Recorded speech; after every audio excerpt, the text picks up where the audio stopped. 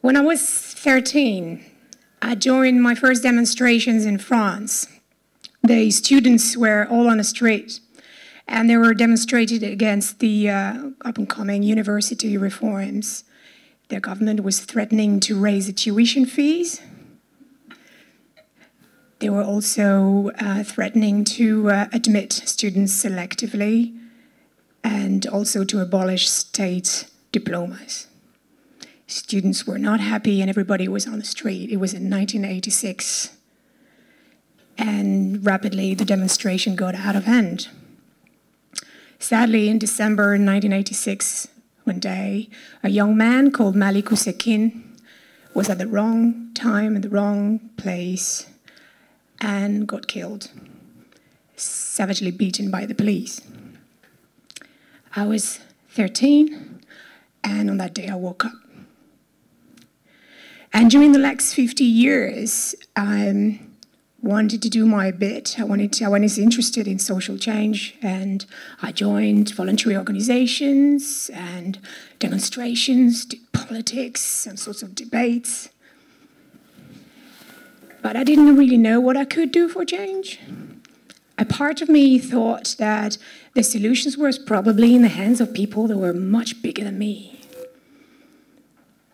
And I still wanted to do my bit. I was committed to do, to be part of that change. And the other part of me was absolutely convinced I should be that kind of woman.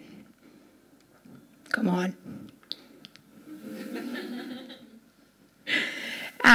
Fighting evil forces, fighting evil people, and doing the right thing. But in reality, I was doing a bit more of this, going around in circle and doing much more of the same, which is not much. It was quite saddening, really. So I'd like to use this platform, this TEDx platform, and you all just exchange ideas how we can stop just spinning around and start moving on from that and start doing things that change for real. We all have ideas. What do we do? So I'd like to ask you, hands up, if you've been witnessing in your own households, yourselves, or in your own communities, in your own neighborhoods, cases of violence, domestic violence, hunger, disabilities, pain, illness, despair, mental illness. We all have a fight to lead. Hands up if you'd like to stamp your feet, actually, because these things never really seem to change. We all kind of protest the same shit all the time. Don't you do that? Hands up, anyone? Hands up? In fact, you know what? I'd like to hear from you what are the things you've been witnessing. So I'm going to have to not divide, but just partition the room. It's not like I had in my plan, but this side of the room, can you say loudly, what is it that you've witnessed and that you want to change? Can you say loudly? Don't be shy. Whisper it first and then say it louder. It's just the first row. Just with competition between the three of them. Then I promise you that I'll have prizes for the loudest people. So over here, just name one thing and you'll be covered by the other voices anyway. What is it that you witnessed, that one thing that you want to change? Someone else? Come on, come on, come on. What do you want to change? What inequality? What kind of inequalities? Come on, man, you. Else? And someone else? Thank you. And someone else? And someone else? Can you all say that together? Three, I'll count. 3, 2, 1. I guess it's a nervous laugh. Can you start again? Come on, 1, 2, 3. Okay, this is the time when I'll ask you to drop your glasses, to stand up. Stand up, stand up, stand up. Drop your glasses, the ones with the wine in it, drop your glasses. The ones you're wearing on your nose for some of you. And undo your hair and start spinning with me. Come on, like this.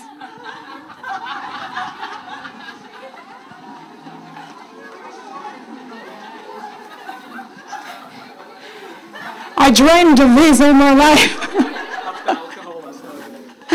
All right, and now stamp your feet for these things. These, if you have any, come stamp your feet.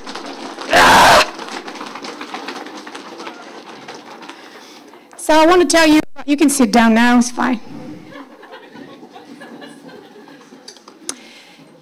This is called tantrum physics. I'm going to explain you about tantrum physics. Normally I do that much later in the night, which means that people are much louder. But I'm sure that considering the subjects that you've been raising, there's a lot of things to be dealt with, okay? What is tantrum physics? Well, the world never comes up the way we want it to turn. And sometimes people expect us to be like this or like that, but it doesn't really work out the way we want to work. It clashes. That's tantrum physics for you. And scientists have done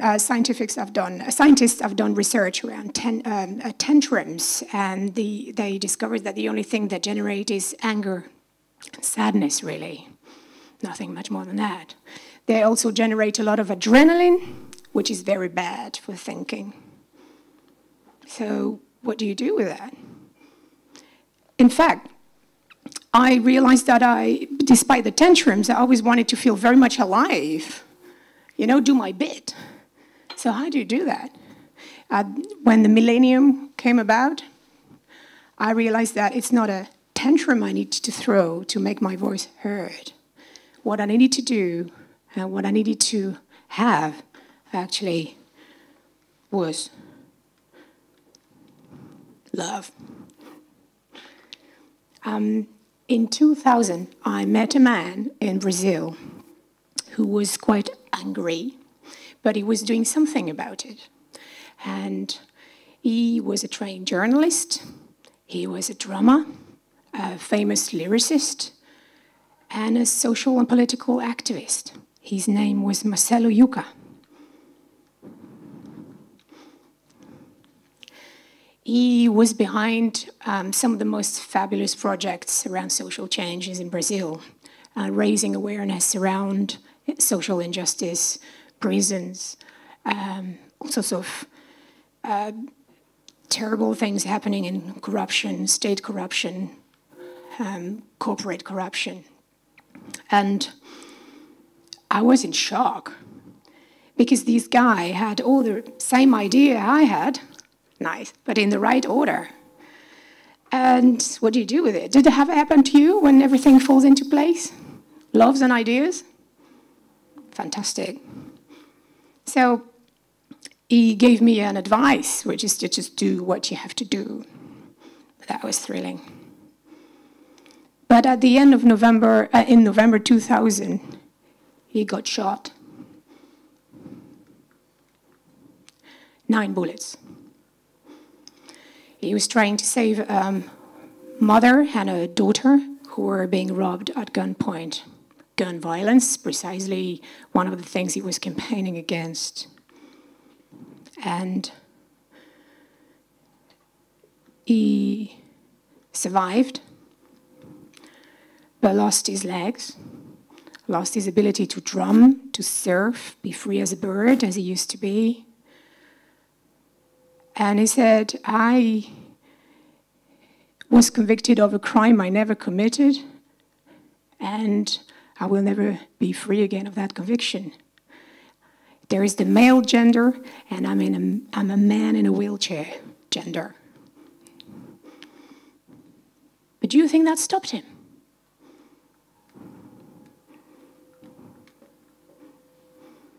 He's still with us now, 13 years later, and he never stopped. He never stopped nagging people and trying to find ways to find peace for himself and for others. And he's still doing the most amazing projects, the social enterprise projects, and the most amazing artistic projects. An inspiration, really.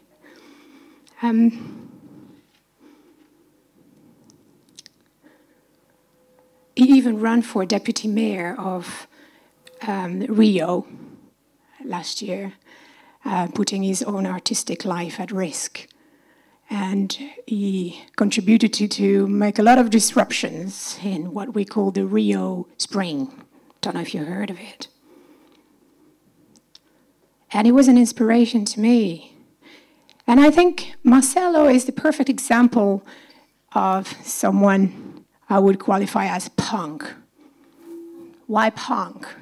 Well, we all need a little bit of punk. We all need a little punk around us. Why is that? You would say to me, what punks have got to do with it? They're dead. They're old. 70s, you know. No, punks. I've always been the one who pushed for change. So Marcelo is the biggest punk I've ever met. And from knowing him, I just realized that to create my own path, well, I needed two things. I needed to find love, express love, find the things I would do for love and turning them into gold.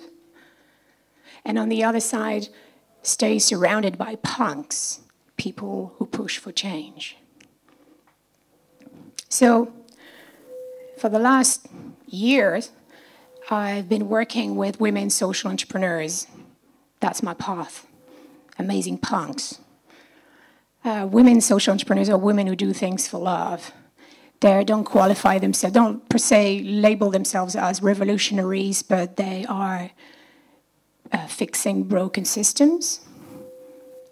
They are women and men like you, well, they're women like you and me, and they work with people, sometimes in the shadows, the people, the invisible, and they do things for love.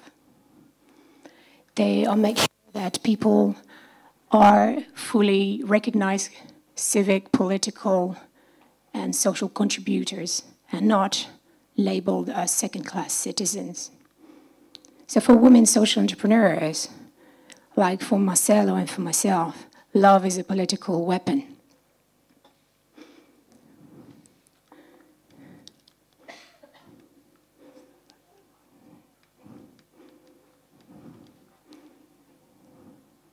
Oh, yeah. There's a rebel in my thumb. So peace, love, and punks. One of the main lessons I had from meeting with Marcelo and talking to him, and we still talk, is that you can't die trying. You got to do something about what's important to you. And if you don't do anything, just move on. Don't talk about it. It's a waste of time. We all have tantrums. We make some noises. We stamp our feet. It works, doesn't work. The world might not, just be the way we want it to be, and we might not be the way other people want us to be, but it doesn't matter. And in fact, we might not even change the world tomorrow. We do care, though. We do care. So I think that we're still able to be full contributors because we can connect with each other and we can let the love flow. It is easy. So what I want us to do now, you couldn't get away with it. You'd have to work a little bit harder. Is a 1-minute social enterprise revolution. You don't have to write a business plan right now, don't worry. But do you remember the tantrum we all had, that little mini low-key tantrum we had 5 minutes ago when some of you gratefully expressed what they wanted to change in their communities? Okay, I'd like you to recall these issues. And I'd like you to pick up one neighbor next to you. Just pick up one neighbor. Pick up someone that's next to you. Choose someone next to you. And let that person be your own personal punk. I'd like you to share that issue with your neighbor and share with them as well what you want to replace it with, the solution. And then I want your personal punk neighbor to invest one challenge or one question or one sticky question that will help you get started. Are we okay to do that? It's only 60 seconds. Please do try this at home. We'll have 60 seconds to get us started. Marcelo, my friend, is with us in the room to accompany you with the music. Thank you.